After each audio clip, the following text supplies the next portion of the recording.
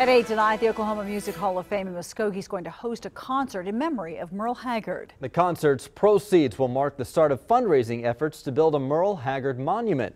2 Works For You reporter Joe Hinkie gives us a look at the one-of-a-kind statue.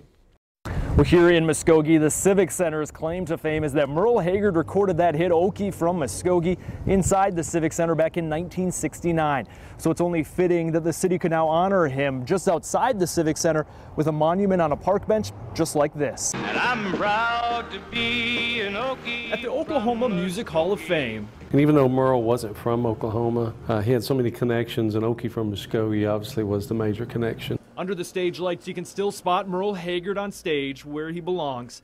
Haggard became the Hall's first inductee in 1997, years after he wrote Okie from Muskogee. Not only put Muskogee on the map, but helped launch Merle's career to another level.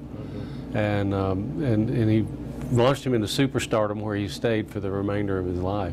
Which is why starting today, the Hall of Fame is fundraising in Haggard's name to build this monument of the country legend, plus a second statue he designed before his passing.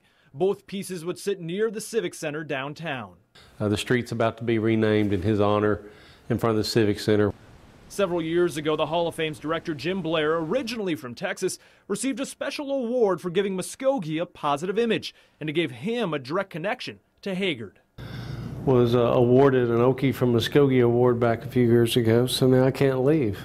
Now to build the Merle Haggard monument, Blair is trying to raise between $150,000 and $200,000, a figure he believes will be raised by later this year. Having the monument and being a part of it and having that connection through Okie from Muskogee, that's something that'll last way beyond all of our years. Now, if you would like to donate to the fund for the Merle Haggard Monument, I have details on how you can do that. Just head over to KJRH.com and click on this story. Reporting in Muskogee tonight, Joe Hinkie, 2 Works For You.